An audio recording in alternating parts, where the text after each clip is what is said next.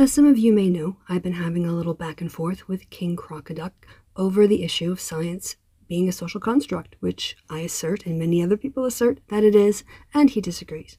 I had offered him a debate in order to have a chance to talk this out and offer alternative worldviews, but as you can see, he turned me down. Given that, I thought I would sort of create a debate, giving you two different perspectives. The first one being a scientist who is working in his field, and then the second one is King Crocoduck's answer as to why it's not a social construct.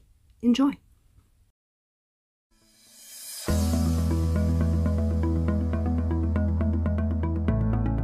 Is gravity a social construct?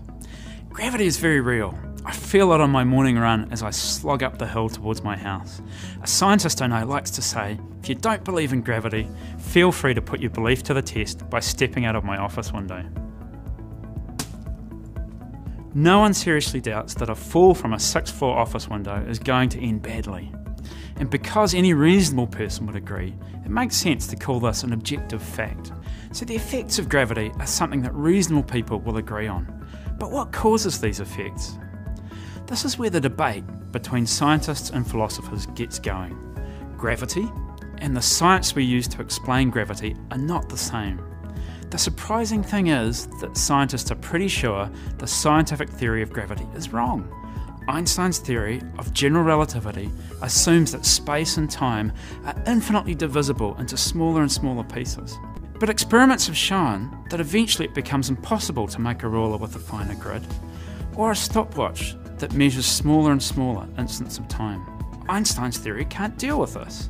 It doesn't work on very small scales. The assumptions Einstein made are wrong. We've been at this sort of crossroads before. Isaac Newton's theory of gravity, developed 400 years ago, said that gravity was an attractive force between objects that have mass. Einstein made his breakthrough by wondering whether gravity wasn't a force after all. It is still useful to think of gravity as a force, particularly if you're considering stepping outside your office window. But thinking of gravity as a force is a construct, a useful construct, but one we know does not truly describe our world. Thomas Kuhn, a 20th century philosopher of science, famously described the transition from one theory to the next as a paradigm shift. Kuhn argued that science changes paradigms when scientists develop a theory that successfully describes more of the world than their current theory. So can we just choose any old theory we like? The particular theory that a scientist decides to work with relies on their judgment. But, and this is crucial, they have to defend their judgment to other scientists. Other scientists will compare it to experimental evidence. They will test the logic to see if it is self-consistent. They will question whether the theory used is fit for purpose.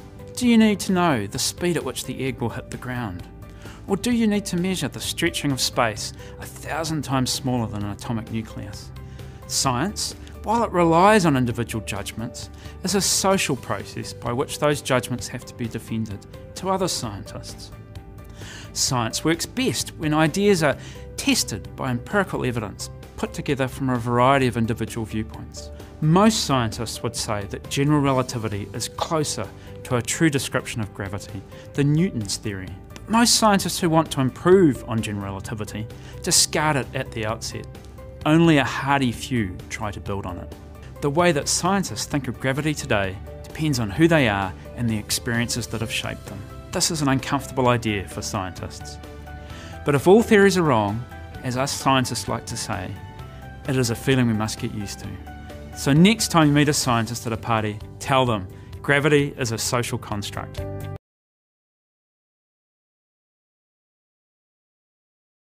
By its end, we will conclude that science is, at its core, in fact a natural process and not a social one, and the paradigm that we will be applying to arrive at this result is what I have called the naturalist nuke.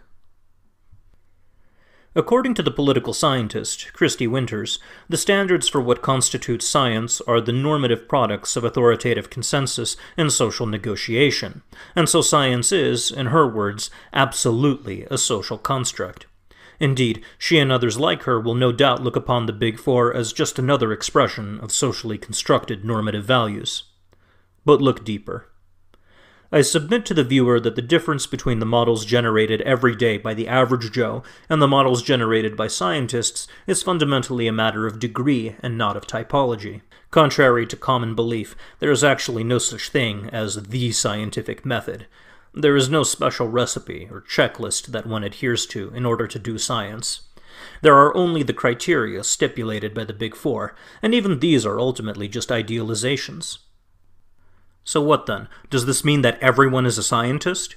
Well, in a very broad sense, yes. We are all engaged in the business of generating models that organize our sense data, and we all draw inferential relations between each datum with the aim of improving our ability to navigate the world. Whether that navigation involves the literal act of ascertaining one's own position and following some route, or the more general activities associated with functioning in the world and exercising decision-making power with tangible consequences, both the specialist and the layperson seem to be engaged in fundamentally the same activity. Science is not an invention of society. Science is an evolved cognitive process.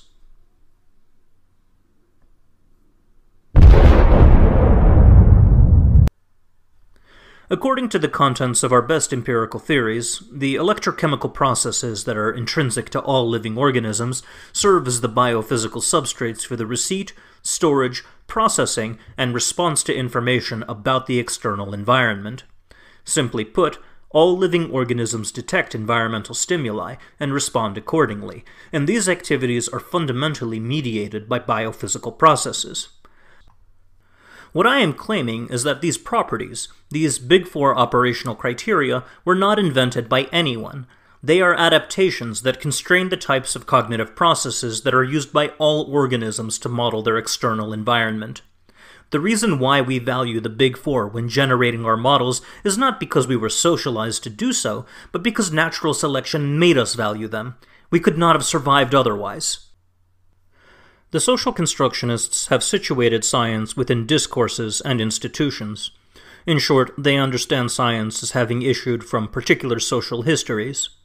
But I played the Uno reverse card against them. I situated science, as well as all the various social histories of the world, within a common natural history that is governed by pragmatic demands which do not issue from any particular culture or history. Yes, axiology informs my methodology. But my axiology, insofar as the normative values that govern the criteria for what constitutes good science are concerned, is also naturalized. I haven't derived aught from is, but I have shown how the values which underpin good scientific practice don't issue from any particular society, and how the activity of developing and testing models is itself a product of natural history. Because this activity was not invented by any society then, but rather is a product of evolutionary history, science, at its core, is not a social construct. This is the naturalist nuke. I have a lot of things to say in response to this, but I want to focus on one and keep this video short. I want to provide you with a definition of a social construct. According to lexico.com, a social construct is a concept or perception of something based on the collective views developed and maintained within a society or social group, a social phenomenon or convention originating within or cultivated by societies or a particular group, as opposed to existing inherently or naturally. Science is definitely a concept that is based in the collective views and is maintained within a society or a social group. Everything that he's done has tried to base things within the individual. He's left out the society. His naturalistic nuke doesn't actually address the fundamental issue of science being a process of knowledge production. You have to communicate between people. So even an individual, in his model, once they try to pass that information on to a wider group and get it accepted, they're socially constructing their knowledge. I don't see how you can avoid that conclusion.